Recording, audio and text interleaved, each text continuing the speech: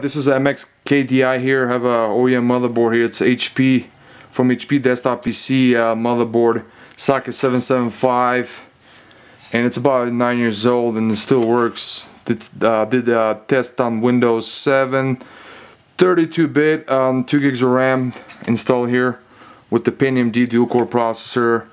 Here's the 4 serial 88 connectors here.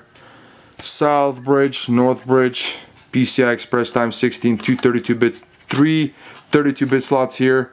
Here's right here the USB headers, 2 right here, the white ones. The red one is the FireWire header right here. Front panel header right here for the on and off switch. LED HD light. This is here's the power 24-pin connector. Here's the header for the that's for the CPU fan header, system fan header here. Okay, here's a LAN chip here, audio chip right here. Yeah, it's let's see, motherboard. Let me see what I was gonna. Okay, here's the battery header right here. Okay, the back FireWire right here, header FireWire, USB ports 4, parallel. That's the PS connection, keyboard, mouse. Green is the mouse, purple is the keyboard.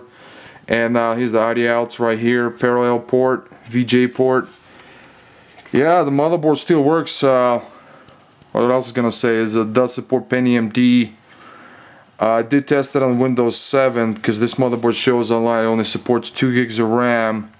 Running Pentium D dual-core processor, running 32-bit on this Windows 7, and it still works. It's like a 9 years old motherboard.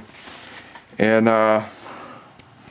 so yeah, it's a socket 775. That's about it. So guys, thanks for watching. So here's the model over here, the motherboard.